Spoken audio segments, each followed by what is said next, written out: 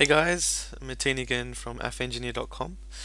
Just wanted to cover something that a lot of people aren't doing, but is a feature of Teespring that is very beneficial if you use correctly.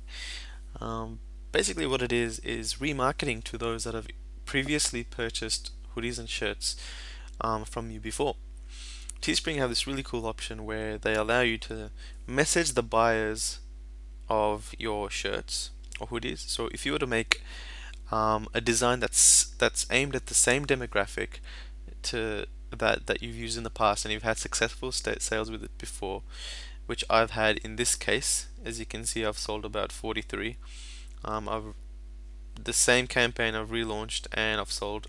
Initially, I sold 69, then I sold 43. Right.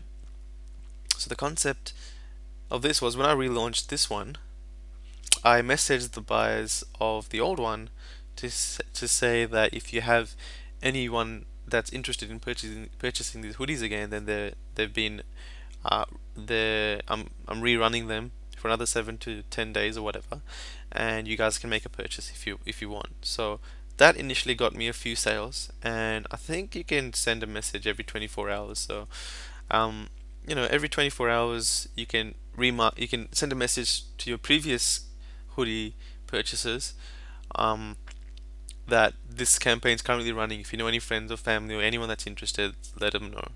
And that usually gets you a good amount of free sales, even if it's 5 or 10. In this case, it gave me a profit about $15 per hoodie, so I made about an extra almost $100 to $150 just doing that alone. This multiplied by 20 to 30 to 50 of my successful campaigns, you can imagine how much kind of money it has made me. So definitely recommend this technique. If you're not doing it, you're missing out on a lot of money. It's the concept that a lot of really successful marketers use, which is list building.